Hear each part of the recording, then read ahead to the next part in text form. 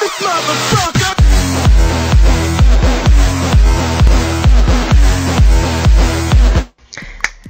Hey, what's going on, guys? The Hunter101 here, and today I'm going to be bringing you guys another gameplay commentary. This gameplay commentary is going to be on the map Dome. It's a 70-4 Assault Moab using the UMP-45 Golden. It's brought to me by one of my good buddies on the PlayStation 3. His name is Exaggerations, and thank you for the gameplay. So let's get on with this commentary topic. This commentary topic today is the first installment of our series, If I Found Out... This, the first episode is going to be if I found out tomorrow that the world was going to end. So if I found out the world's going to end tomorrow, I would do many fun things, you know, many things with my friends, and most likely probably kill myself before whatever was going to kill us all, you know, killed me. I'd probably kill myself before I would be taken out by an asteroid, a flood, or a lightning strike, etc. So if I found the world's going to end tomorrow, I would probably do some death-defying stunts such as skydiving. I would have always wanted to skydive, and with the recent events of a man jumping, I think, like 20 plus miles above Earth onto the ground and still surviving, it was a very cool feat to watch. I watched it on live television. It was very cool, and to do something like that would be very cool to you know, capture in your lifetime. And especially if the world's going to end tomorrow, you would have no risks. I mean, you would die either today or tomorrow. It'd be a very fun thing to do. The next thing I would do if the world was going to end tomorrow is I would find every crush I've ever had, and I would track them down, and I would smooch them on the cheeks. If you know what I'm saying, you know, slap them on the ass, do something to get their attention. I would definitely get the big booty bitches on my last day on Earth. Probably the last act I would do before I found out that the world's going to end tomorrow is I would definitely go streaking with Landside101, Rusty Commander, and myself. We would go balls deep, go completely naked in our nice pale white skin and our big bellies.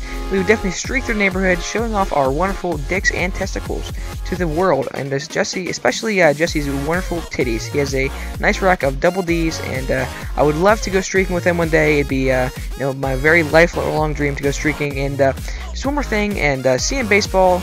He's been one of the most annoying kids I've ever met in my whole life. I would probably 360 YY, pee in the butt, nipple shot, headshot him on the last day on Earth, just to kill him, just to wipe him off this Earth, just to do all the stupid things that he's done, just to get payback, you know, payback to Bitch Nate. You know, I would definitely kill you if I found out I had one more day to live. The next thing I would do if I found out I had one more day left to live on this Earth is I would go to every single bitch teacher I've ever had. I would pimp slap them, and I would definitely change all my grades in the grade book before I died.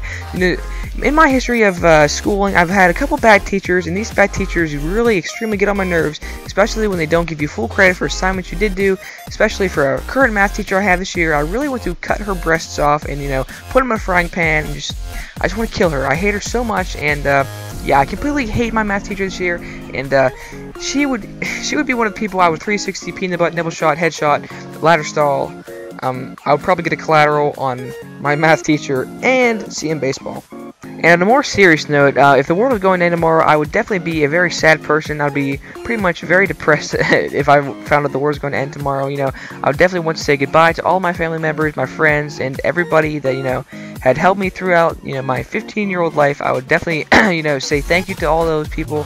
And, you know, it makes you think, you know, that the world could end tomorrow. If it did end tomorrow, you know, how would you want to spend your last moments? It would be a very depressing moment in everybody's life, I think, and you know, I never would wish anybody, you know, their death tomorrow, and it'd be a very sad thing. It's a very sad thing to talk about and think about. You know, I mean, you could die tomorrow. I mean, you could just have a heart attack and die.